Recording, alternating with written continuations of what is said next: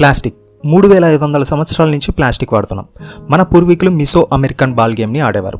ఈ బాల్ తయారు చేయడానికి గమ్ ట్రీస్ నుంచి గమ్మును తీసి రబ్బర్ బాల్ని తయారు చేసేవారు. లండన్లో జరిగిన గ్రేట్ ఇంటర్నేషనల్ ఎగ్జిబిషన్లో అలెగ్జాండర్ మ్యాన్ మేడ్ ప్లాస్టిక్ సెల్యులోయిడ్ గురించి డెమాన్స్ట్రేషన్ ఇచ్చారు. 1907లో లియో బక్లైట్ని కనుక్కున్నారు.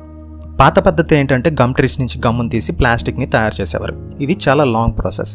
కానీ ఇప్పుడు అలా కాదు. ప్లాస్టిక్ని క్రూడ్ ఆయిల్ అండ్ నేచురల్ గ్యాసెస్తో తయారు చేస్తున్నారు.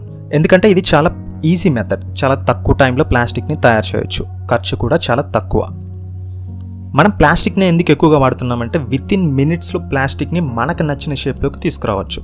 వెయిట్ తక్కువ, ఈజీగా క్యారీ చేయొచ్చు, కాస్ట్ తక్కువ, ఇలా చాలా అడ్వాంటేజెస్ ఉన్నాయి. ప్లాస్టిక్ని క్రూడ్ ఆయిల్ అండ్ నేచురల్ గ్యాసెస్తో ఎలా తయారు చేస్తారో చూద్దాం. ఎర్త్ నుంచి క్రూడ్ ఆయిల్ అండ్ నేచురల్ గ్యాసెస్ని తీస్తారు. క్రూడ్ ఆయిల్ అండ్ నేచురల్ గ్యాసెస్ని రిఫైన్మెంట్కి పంపిస్తారు. అక్కడ క్రూడ్ ఆయిల్ ఎథేన్గా, నేచురల్ గ్యాస్ ప్రొపైన్గా మారుతాయి. ఎథేన్ అండ్ ప్రొపెలిన్ని క్రాకింగ్ ప్లాంట్స్కి పంపిస్తారు. ఎథేన్ ఎథలిన్గా, ప్రొపెన్ ప్రొపెలిన్గా మారుతాయి.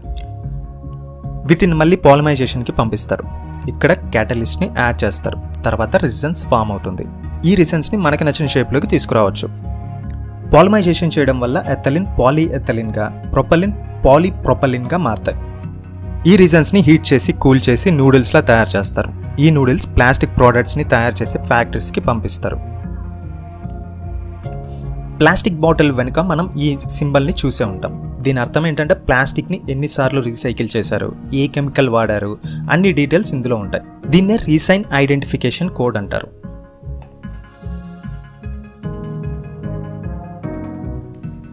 వరల్డ్ వార్ II ఎండ్ అయిన తర్వాత ప్లాస్టిక్ కంపెనీలన్నీ కొత్త దారి వెతుక్కున్నాయి. ప్లాస్టిక్తో చాలా రకాల ప్రోడక్ట్స్ని తయారు చేసి విపరీతంగా ప్రచారం చేశాయి. ప్రజలంతా ప్లాస్టిక్ని ఎక్కువగా యూజ్ చేయడం మొదలుపెట్టారు. Plastic trees, plastic glasses, plastic bottles, ఇలా చాలా వరకు ప్రజలంతా ప్లాస్టిక్కి అడిక్ట్ అయిపోయారు. 1950లో ప్లాస్టిక్ వాడకం ఎక్కువైంది. 1960కి 400% పెరిగింది. 1979కి స్టీల్ కన్నా ప్లాస్టిక్నే ఎక్కువ ప్రొడ్యూస్ చేయడం మొదలుపెట్టాం. ఇప్పటి వరకు 9.2 బిలియన్ టన్స్ ఆఫ్ ప్లాస్టిక్ని వాడాం. ఇందులో 10% ఆఫ్ ప్లాస్టిక్ని రీసైకిల్ చేయగలిగాం. మిగిలిన 90% ఆఫ్ ప్లాస్టిక్ అంతా ఏమైంది? ఒక్క ప్లాస్టిక్ బాటిల్ ఎర్త్లో డీగ్రేడ్ అవ్వడానికి 500 నుంచి 1000 సంవత్సరాలు పడుతుంది.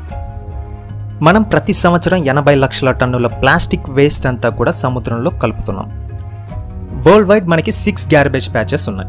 సింపుల్గా చెప్పాలంటే ప్లాస్టిక్ కొండలు. ఈ ప్లాస్టిక్లో మనం సింగిల్ యూజ్ చేసిన ప్లాస్టిక్కే ఎక్కువ ఉంది. మన ఇంటి నుంచి ప్లాస్టిక్ బాటిల్ చెత్త రూపంలో ఊరి చివర ఉన్న డంపింగ్ యార్డ్కి చేరుతుంది. ఈ డంపింగ్ యార్డ్లో ప్లాస్టిక్ అంతా వర్షపు నీటికి తడవటం వల్ల లీచేట్ అనే హార్మ్ఫుల్స్ విడుదలవుతుంది.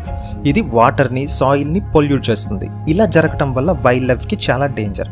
ఇలా వేల సంఖ్యలో జంతువులన్నీ చనిపోతున్నాయి. 1992లో హాంకాంగ్ నుంచి వాషింగ్టన్కి వెళ్తున్న కార్గో షిప్ ప్రమాదవశాత్తు 12 కంటైనర్లు సముద్రంలో పడిపోయాయి. 29,000 ప్లాస్టిక్ టాయ్స్ అన్ని సముద్రంలో తేలుతూ ఉండిపోయాయి. ఇవన్నీ ఒక చోట చేరి కొండలా తయారయ్యాయి. ఈ గ్యార్బేజ్ ప్యాచెస్లో బర్డ్స్ చిక్కుకొని చనిపోతున్నాయి. ఇంకొన్ని ప్లాస్టిక్ కవర్ని చూసి ఫుడ్ అనుకుని తిని చనిపోతున్నాయి. ఇలా రోజు వేల సంఖ్యలో చేపలు, పక్షులు చనిపోతూనే ఉన్నాయి. మనం డ్రైనేజ్లో పడేసే ప్లాస్టిక్ చెత్త అంతా డ్రైనేజ్ ద్వారా నదుల నుంచి సముద్రంలోకి చేరుతుంది.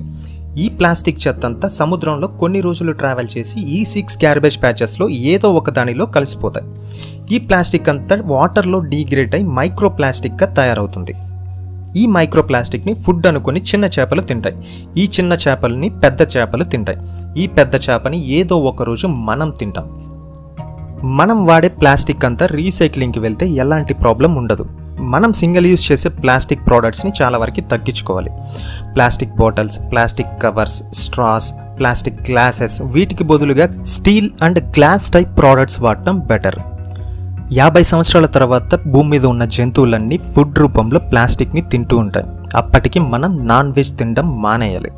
మన చుట్టూ ఉన్న సముద్రం పొల్యూట్ అయితే మన లైఫ్ చాలా దారుణంగా ఉంటుంది. మనం డిసైడ్ అవ్వాల్సిన టైం వచ్చింది. ప్లాస్టిక్కా, ప్లానెట్టా? ఈ వీడియో మీకు నచ్చినట్లయితే లైక్ చేయండి, కామెంట్ చేయండి.